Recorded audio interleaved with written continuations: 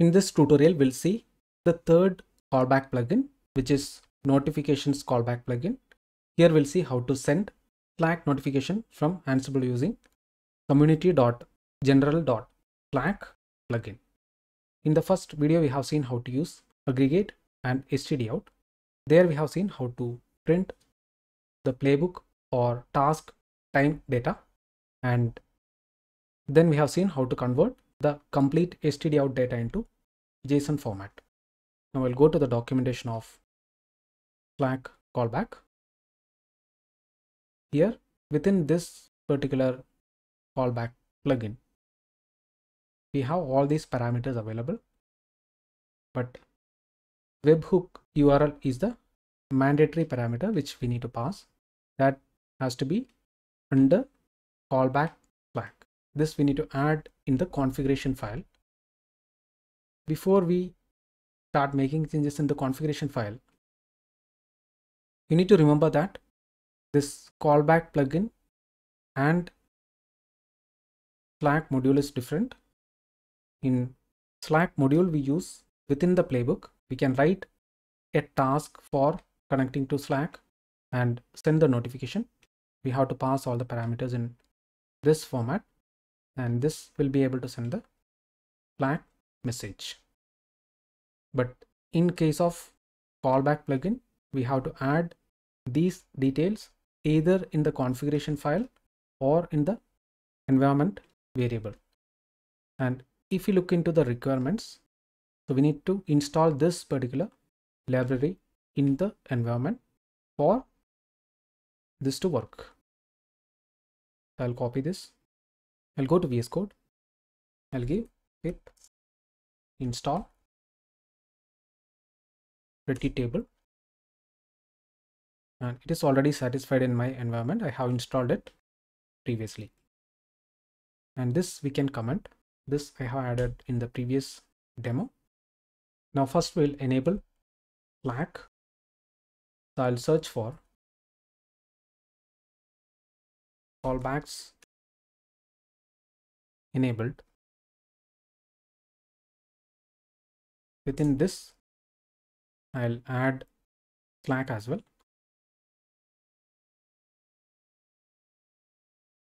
Copy the name, put it here. And in the documentation, we can see there is a mandatory parameter,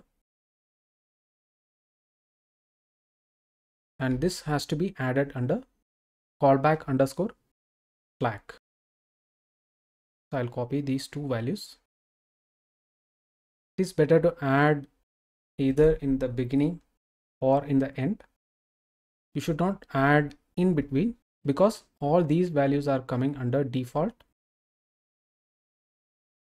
If you add callback in between, Ansible might not be able to read some of these default configurations. Now we need to get the webhook URL. So what I'll do, I'll go to my Slack. Here first I'll create a channel. Click on add channel, create a new channel, and I'll give Ansible task events. Next, I'll make it as public.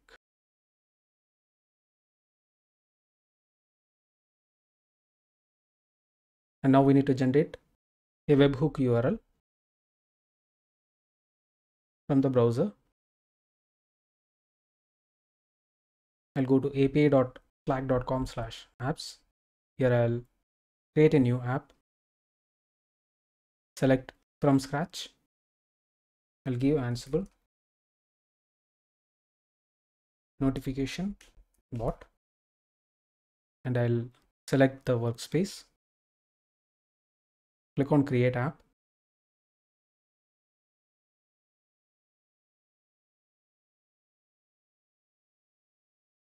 And if you want to add some icons, you can even upload the icon. I'll select this file. Here I have same icon in this particular workspace, and for this app, it is not mandatory to have an icon. Now I'll click on incoming webhooks.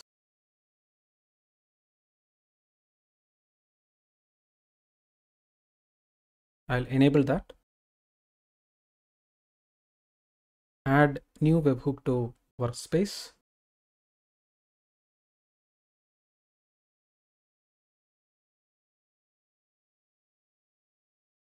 Since I'm using same icon for both, it's showing in this way. If you're adding separate icon for both, it will be showing that here. And I'll select the channel. I'll select Ansible task events, give allow. Now here we can see one sample curl request. I'll copy this. For testing whether this notification is working, what we can do, I'll go to VS Code, and here we need to install curl. If you don't have curl, you can do sudo apt install curl. I already have this. I'll just paste this message. So this is going to send a hello world message to the Slack channel. I'll open the channel here. Enter. And let me open Slack. So here we are able to see that Ansible notification bot is sending a hello world message.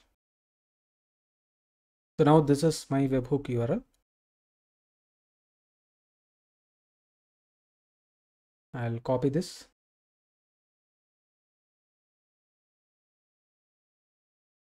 I'll paste it here. Now we'll try running the playbook.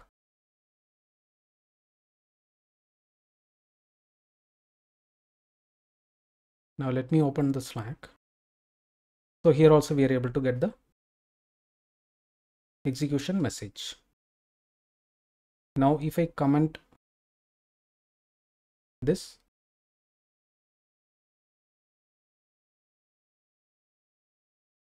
this will be keeping the value. And if I go to the documentation of the module,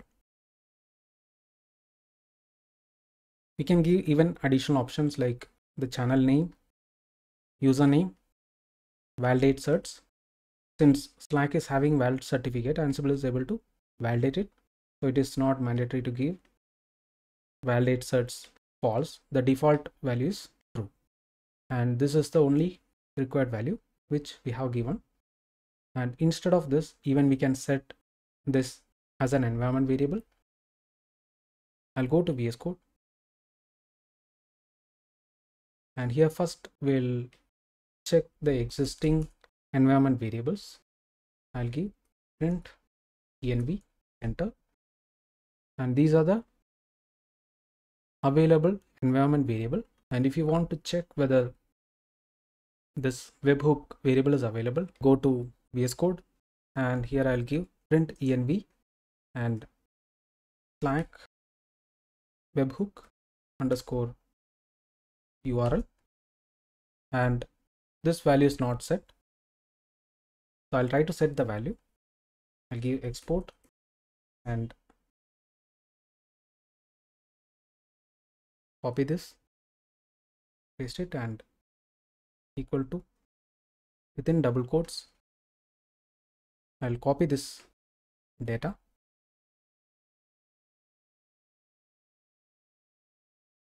enter, and now we'll try running the playbook again.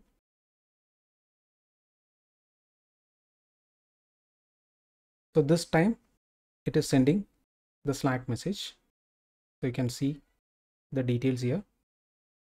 The task status is successful, and if I try sending some message and if you run it again, this will be able to differentiate the new message. Now without even having the config data, we are able to send the Slack notification. Now if you want to remove this value, we can do unset, enter, and Now if you run it, this will not be able to send the data because we don't have environment variable or configuration for webhook URL. In this way, we can use the notification callback plugin for sending notification to the third-party softwares.